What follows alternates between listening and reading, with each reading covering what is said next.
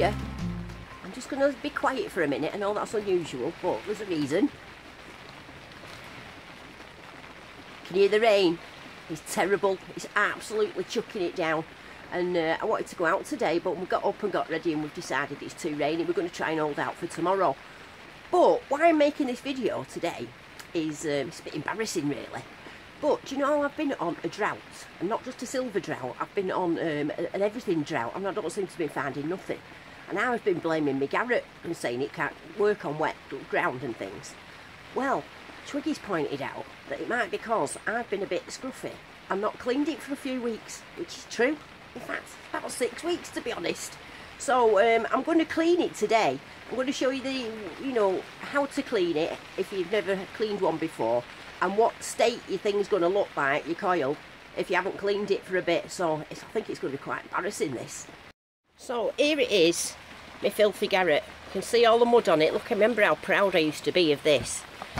Anyway, let's have a look at the coil. Oh dear, it is a bit scruffy, that. Isn't it, Twiggy? Just a bit. And there's the other side. First of all, I'm going to check my coil. Oh, there's a big crack in it. Twiggy, there's a crack in my cover. How's that happened? Right, so that... It's not abusing. Right, so that's the first job. I'm going to clean this up, but I'm going to need to order a new coil cover because there's going to be letting all muck stuck in there. So, I'm going to take it off now. Anyway, you get the coil cover off by... I would actually start with the heel. With this end? Yeah.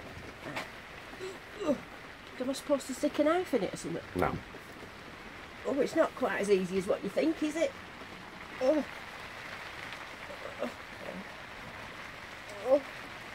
Can't do it. Will you do it for me?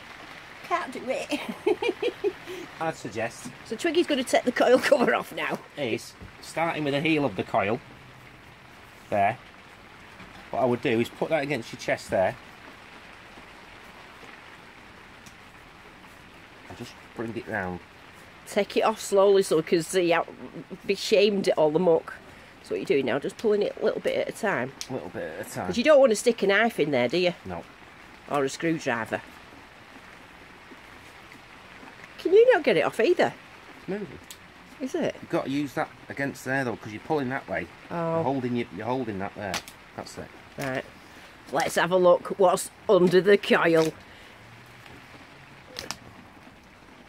Oh, that's pretty disgraceful, that. That's bad, isn't it? Look at it. Look at all this muck here. This is why I've not been picking anything up and I've been getting ghostings, because you can get little bits of mineralised sand and stuck on there, so it's just dinging when it thinks it's something there and there isn't. I think it's when it gets wet, there's stuff underneath. That's when you start having the problems. Is it? So I'd clean that now. Right. Give it a clean, and your coil cover. That's a bit dirty, that, isn't it? You're going to be leaving me comments saying you're scruffy. I deserve it, don't I? Yeah. I do deserve it. Scruffy get. To clean it, what you need is just a bit of our old favourite, what's it called? What's this called? I forgot. No, you need a brush.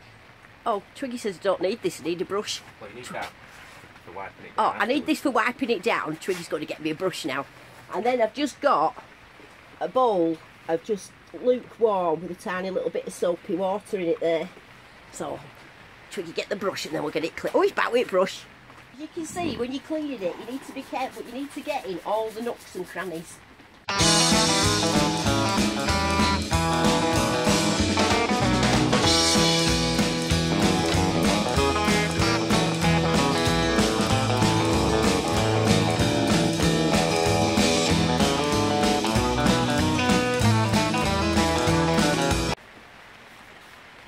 That's good, isn't it?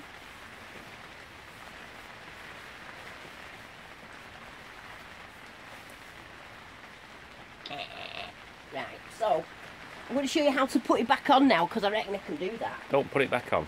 Don't put it back on. Let it all dry first. Alright, so what you do next, you just leave it here just to dry off for a bit, so come back when it's dried. So I left the coil out so it could dry, so now it's dried, but it's dark now, so I've had to come in the house, but I've kept my hat on for continuity. Can't say it. Continuity. Continuity. Continuity. Yeah. So Here it is now. Look at that. It's a lovely, gleaming, clean coil. Look. Oh, that's lovely, isn't it? You see on this side. Now, it still has got that chip in it, so I'm going to have to buy another one, so just because that's not going to be protecting it properly now.